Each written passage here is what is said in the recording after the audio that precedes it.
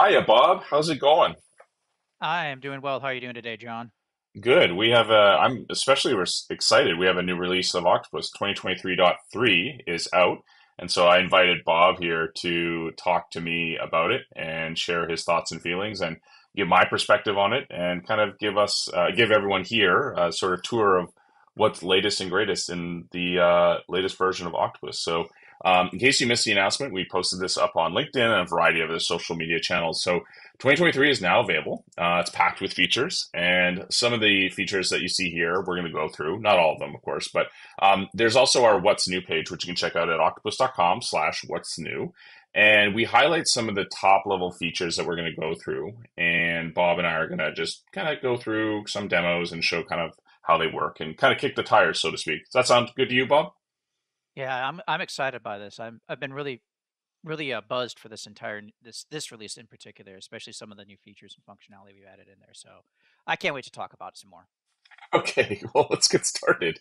Yeah. Awesome. So we have support for improved container deployments, support for the Open Container Initiative Helm registry. So OCI, or the Open Container Initiative, which I can find here, is basically basically an overseeing of containers for a variety of aspects for that, and then for what's new, we have the ability to support OCI-based Helm registry. So Helm is a technology that allows you to configure Kubernetes through packages. So it's a way of actually it's like what it says. It's a package manager for Kubernetes. We have one actually for Octopus. So if you want to use our Helm chart for an Octopus instance, you can. But this is now available to us inside of Octopus itself. So if you as it says, to continue building on support for Helm and Octopus, we added the ability to reference Helm charts from OCI registries. You can now add OCI registries as an external feed to your library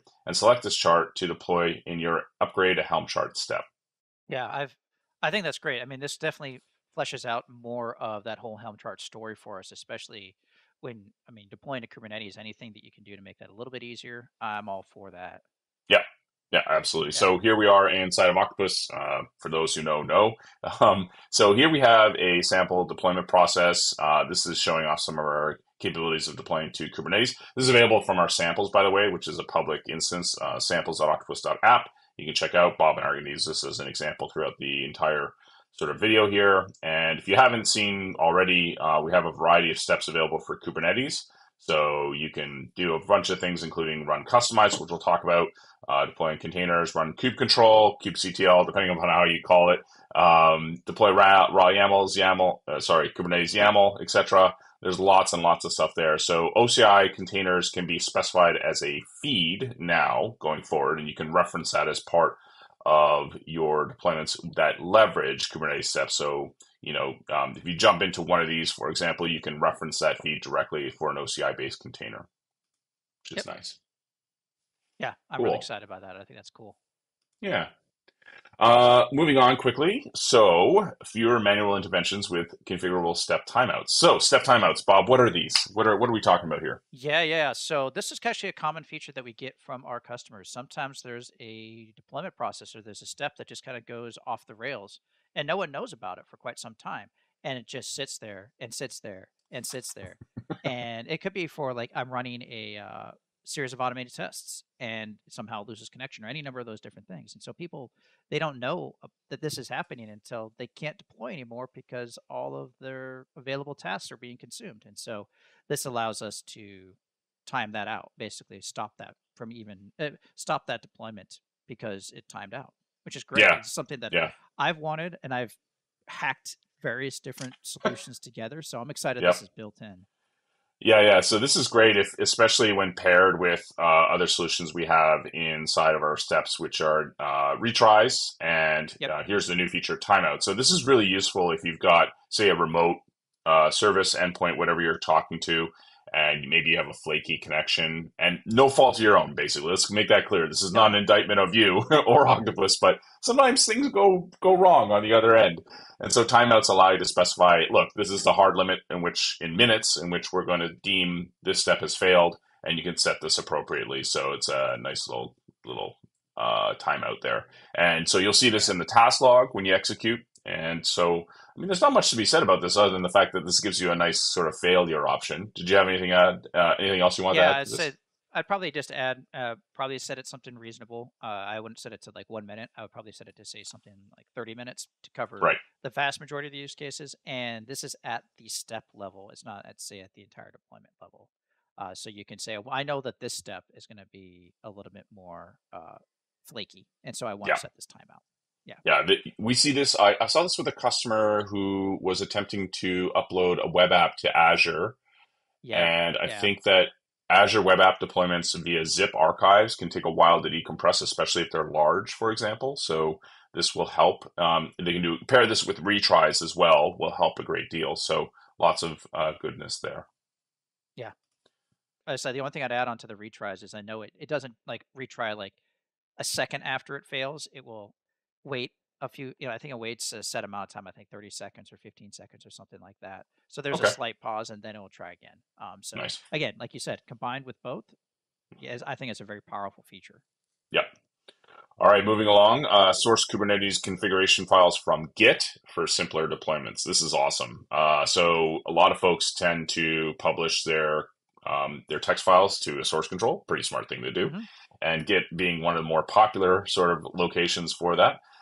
So we added Git support to Octopus in general a while back, and we're leveraging that more and more. And one of the common requests that people will say is like, look, I'm going to configure this cluster and I want to specify the YAML files, which is hosted over there in Git in source control. So allow me to point to that location and associate my configuration that I'm going to use with that. So nice little change there as well.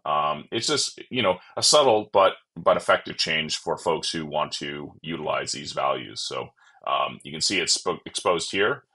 We have other options as well. You can publish it as part of a package, obviously. So you say, push package the operation, or you can specify inline YAML as an example. But now we have Git repository as an option. Yeah. I know it's funny if you aren't using this and you want to use something like a package, and you have GitHub, the experience is just not that great because you have to publish a release within GitHub and then you can reference the package via the GitHub feed. And I'm just happy we can cut out a lot of those steps and just go, I just want to reference this file from Yeah, my main or my master branch, and I don't have to create any sort of releases inside of GitHub or any of that other stuff. So again, this is something that I've wanted for some time, and I'm excited it was added to our Kubernetes step first. My fingers are crossed that we'll be adding it to some other steps because I've been like working around this at that time. So I'm really excited by this as well. awesome, awesome. It seems like you're excited about everything. Which is what you I want. know So it's like it's basically like the releases, the release of everything that I've wanted to see come through uh, is all happening in 1 quarter. yeah, yeah, I'm wiping away a lot of tears. This Yeah, is one that you and I talked about, but you're going to provide a demo of, and I'll just mention it here, then we'll cut over to your screen. yeah, More control over audit logs with adjustable retention. What is this all about? yeah. So generally, one of the biggest tables within Octopus Deploy in terms of the database is the audit table that we have inside of Octopus Deploy. And so what ends up happening is that there are audit logs that are stored. Every action that you perform within Octopus Deploy, be it a create, a update, or delete, is logged into the audit log. And so, as you can imagine, that can get very big very quickly. And so, we have some customers that have been using Octopus Deploy for 10 years. Their audit table is 100 gigs. It's like we need a way to clean this up, and we need to be able to do it in a safe and effective way without completely like going in and just deleting a bunch of records, which is just never a good thing. And so, Yeah. I'll show you what the experience looks like and what you can configure within Octopus Deploy. So let's go over to my process, to my instance that I have configured. And so you can configure it how long you want to keep your audit log entries by going to settings and then coming into event retention. So I have my event retention set pretty aggressively. This is mostly because this is my personal instance and I really don't care. So I Hmm. have it set to 30 days. For Octopus Cloud customers, the maximum you can set is 365 days. For self-hosted customers, it's 10 years. Because again, we understand that some customers, they can't lose 7 years worth of data all of a sudden or anything Right. along those lines. Yeah. So once you have it configured, if you come back to the audit screen and then you click on the overflow menu, you can view the managed archive logs. And they're stored as JSON-L files that we can then download. So I can just click on this and I can download it automatically to my app, to my download folder, or I can Hmm. go ahead and I can download all of the, I can download all of these. And If I delete. wanted to, I could also clean this all up and say, Yes. please, I almost said download all of them. But Yep. yeah, so if you want what you could, if you wanted to, what you could do then is you could then take some of those files and say upload it to your SIEM tool if that's something that you wanted to do as well. Because I know Mm, that I've talked to a couple customers and they're interested in doing that because it is JSON. Hopefully, there's a translator that can just take a raw JSON file and upload it appropriately. Um, right. so I think combined with this, as well as our audit log streaming functionality, which is available with our enterprise licenses, you can then say stream in real time to say Sumo Logic, but you can also get all of your legacy logs up there hopefully soon as well. Yeah, the streaming of audit logs was added a couple of releases ago, if I remember Yep. correctly, and Yep. then audit log retention changes, etc. More control over this stuff because, as you rightly point out, these log file data files can get pretty big after a while. Yeah, and this was something that we were noticing that it would slow down upgrades quite significantly, in fact, uh, if you had years and years and years worth of audit log data, because it has to change the, it has to go through this database, and there's just so much data inside of that database that I think we were seeing for some customers, especially in Octopus Cloud, like they were taking over an hour to upgrade, and that was just because of the size of their database. And so with this, we can reduce that size. You still get all of those audit logs. They're not going anywhere. They're just in another location. And depending on when you need it or don't need it, uh, if you don't if you don't need it for after like 3 years after your audit log entries, I think archiving them off just makes a lot of sense. Another one that I know that you and I talked a lot about, and we've mentioned a lot in various YouTube videos that we have up on our channel. We've had webinars about this. Is easier management of tenants at scale with bulk action. So the idea here is that Yeah. oftentimes you have a lot of tenants and you have lots of projects, and kind of marrying the two can be kind of like pair this with this, pair this with this. So there's lots of in and out sort of, yeah, you have to use your mouse and keyboard a lot, and this will allow you to kind of make that a little bit simpler. Yeah, yeah. So I've gone ahead and I've added in just a few tenants today. Nothing super big. I've added about 6 tenants, various cities located out throughout Nebraska. So if you wanted to learn how to pronounce some of our fun names, you'll get to learn how to pronounce that today in this Right. demonstration. But let's say I wanted to add Fremont to the Trident Stores application. I only wanted to deploy to production. I would come into Fremont, and this is how you would do it in the old ways. And so now I can come in here and I can click on, I want to add Trident Stores, go ahead and click on this, and then I can click on production. One of the changes that, if I don't know if you picked up on it, is I can also add Trident if I chose to do that at the same time. And so this works both ways. I can add a tenant to multiple projects very quickly, or I'll be able to add multiple tenants to one project, and I'll show you what that experience is like in just a second. But what we can do now is go ahead and click on production and then connect one project. So that's okay for if you have to do that once or twice a week. It's not terrible. But if you have a bunch of tenants you need to add Yeah. very quickly, it can get old pretty fast. Yes. And I'm sure you might have run into this as well, John. Hmm. Yeah. So let's come to the application itself, and we can go ahead and click on tenants, and then I'm going to go ahead and connect a bunch of tenants at once. So now I can just go ahead and add all of them, and then I can come ahead and I can select the environment that I want to deploy to. I can also say I want everyone to go to staging, or I can have everyone just go to production. I'm just going to go ahead and go to Hmm. production, and then it will go ahead and it will add each of those tenants. There we go.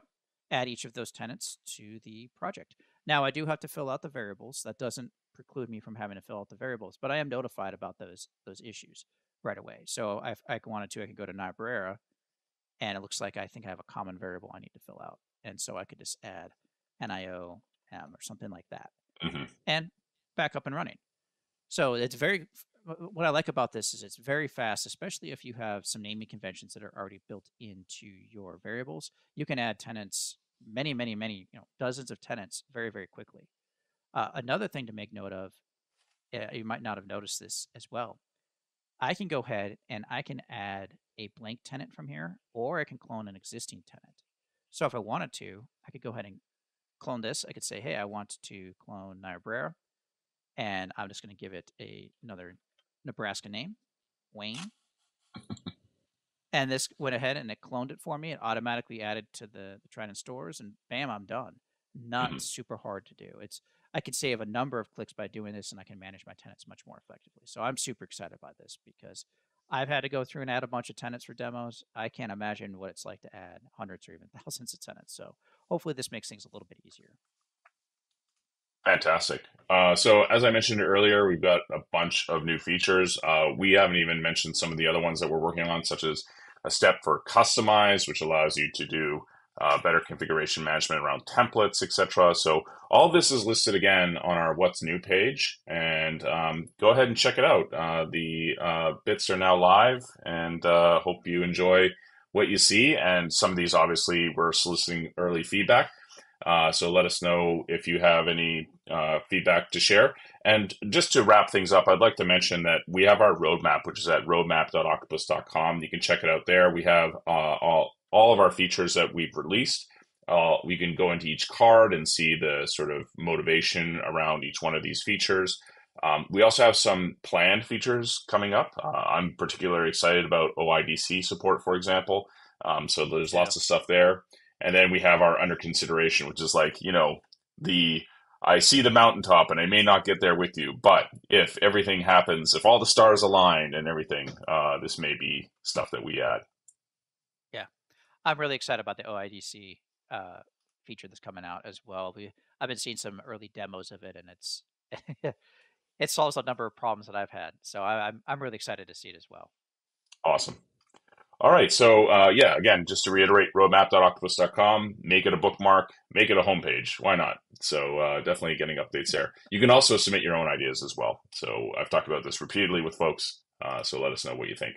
Anyways, that's the latest bits. That's 2023.3 in a nutshell. Bob, thanks a lot for joining me to talk about some of these features. I really appreciate it. Yeah, not a problem. Thanks for having me.